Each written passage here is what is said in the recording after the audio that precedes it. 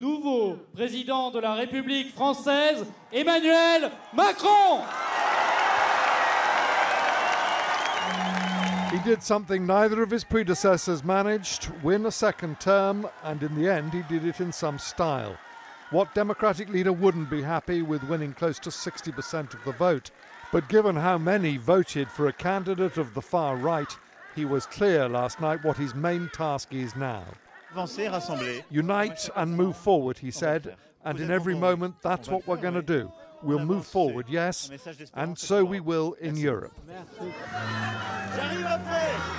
In France, he again has a clear mandate, but the Ukraine crisis has shown he has work to do in Europe. I think for Macron, the Ukraine crisis has shown two things. One, the EU should do more, but two, it's not able to do more. Does Europe want to be led by Macron? It depends who you ask, I think. Some people think that he is the only one with ideas, and actually even in France people realise that if they want to achieve anything in Europe they need to get a majority of member states on board. And, say opponents in the French Parliament, he's going to have to learn just how much other Europeans, especially now, value NATO.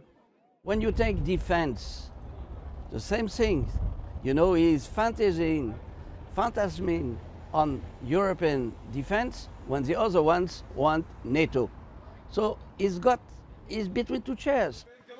As for Marine Le Pen, she's beaten but not finished. Her best result in 3 attempts, having moderated her image and skillfully exploited the cost of living crisis. There's every chance she'll try again.